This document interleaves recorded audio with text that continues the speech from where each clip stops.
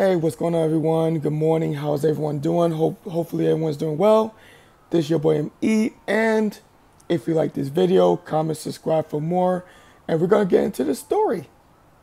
Well, I'm gonna do something a little different. I'm gonna do a little drama, YouTube community.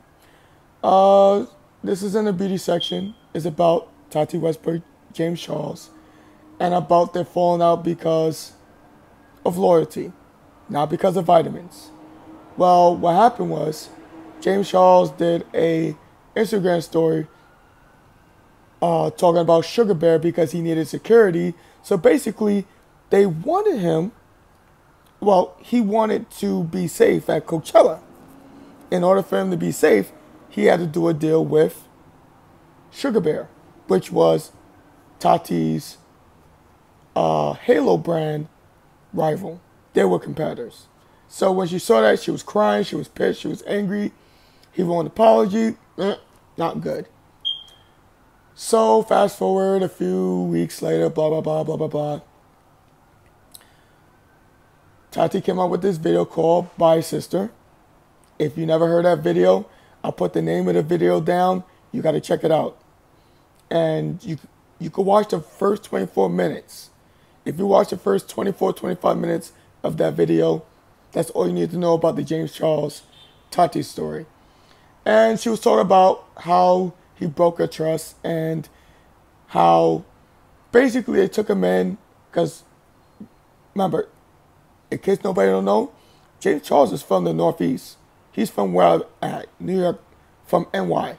So basically, she took him in from NY to her place because she lives in California.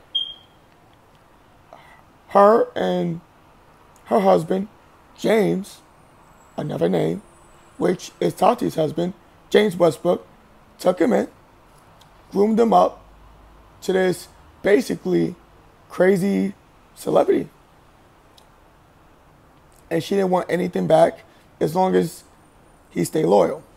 Well, everything looked good until recently, when her video came out, which is viral right now, 30+ million views, which is crazy.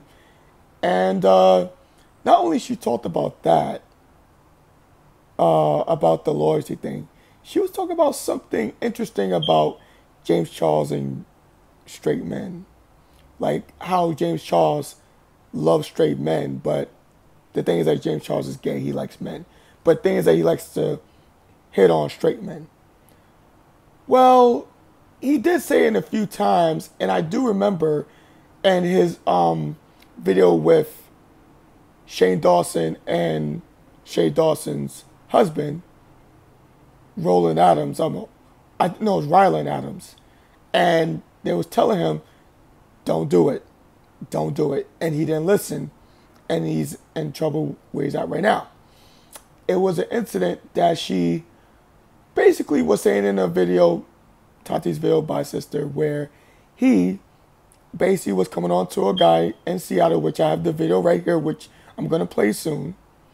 And he was trying to come on him, and I'll let him explain the story, and I'll get back to y'all after the video. I'm here today to talk about my past with James Charles.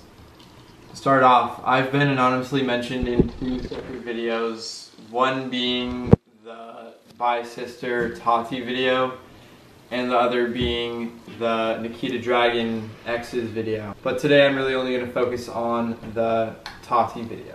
So in Tati's video, she said she was disgusted by James' actions towards me, the waiter, in a restaurant in Seattle. So I'm about to tell my story, including all the details and direct messages between me and James. To start off, him and about 32 other people all came into the fancy restaurant that I was working in, and they were all there for Tati's birthday. And Tati and her husband came in and they helped set up the big table and everything, so we knew that they were coming. And at that time I really didn't know who James Charles was. I recognized his face, but I didn't know who he was. So when he came in with everyone, it was kind of a big surprise.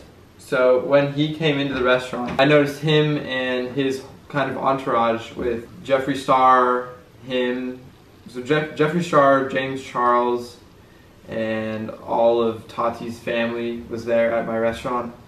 And throughout the night, James and his friend and everyone, they just kept looking at me, but especially James. And he was looking at me. Later on that night, he started talking to the other employees about me, asking me if I had a Valentine. This was on Valentine's Day. And he kept asking the waiters if I was single and that they thought I was very attractive. Or he especially thought that I was very attractive and he wanted to get my phone number and all that. But the wait staff at my restaurant didn't let that happen. He left and it kind of just went untalked about.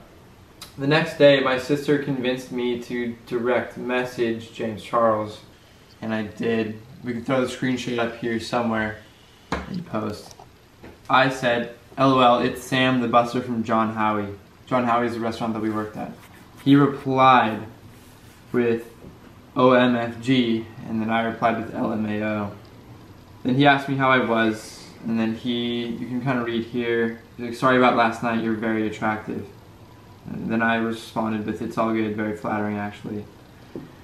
And he said, "Love that. Did not know you were 19. Oh my god, I am too." We proceeded to talk for a while. It was his last night in Seattle. He actually invited me out to his hotel. At that time, I was bi-curious. I had never done anything with a guy before, and I was curious. Later that night, he invited me out to his hotel room. When I got there, in the video, he said I was brought up by 4 security guards, but in reality, I was brought up by 1 concierge. But besides that, I get to the hotel room, we say hi, it's all fine. We end up watching a movie, and after that movie, he asked to kiss me. And I was very nervous, because I had never done anything with a guy, and I was bi-curious, so I said yes. And we ended up making out for around an hour, and if I'm being honest, he's the worst kisser I've ever kissed. Way too much tongue. Yeah, but besides that, so he didn't want me to leave from the hotel room, and he kept telling me to stay, like, please stay, don't leave me, all this and that, but I really wanted to go home. So I left, and throughout the following weeks, we kept in contact, and my birthday was coming up on the 22nd. And he wanted to fly me out to LA.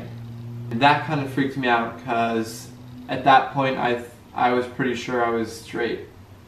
So I told him in a long text message that I am straight and that if he were to fly me out, I wouldn't think it was right if I wasn't attracted to him. But if he still wanted to fly me out as friends, I gave that as an option to him.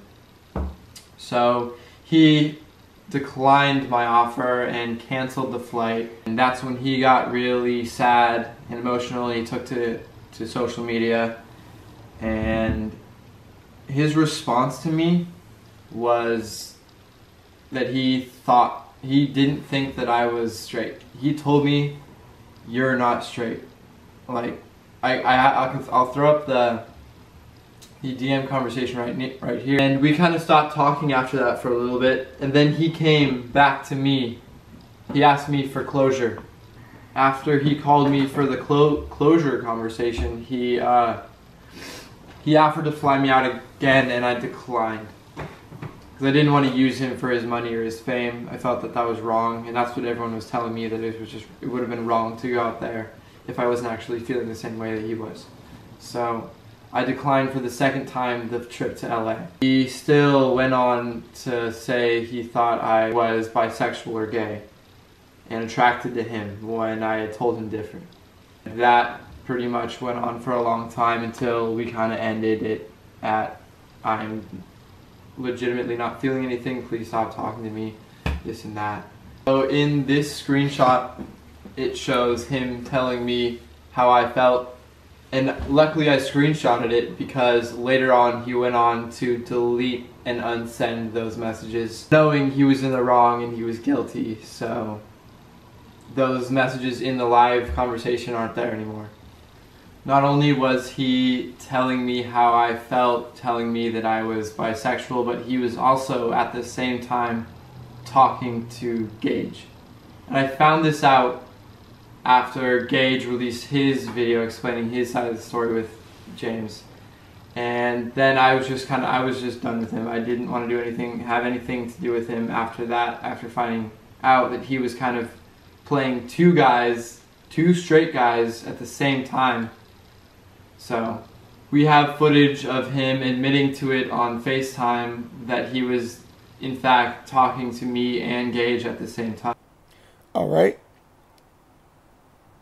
I hope y'all watched the video. I couldn't play the FaceTime because it could get me in trouble and a lot of people in trouble. So I can't play the FaceTime. It's a little too much, so I'm not going to play that.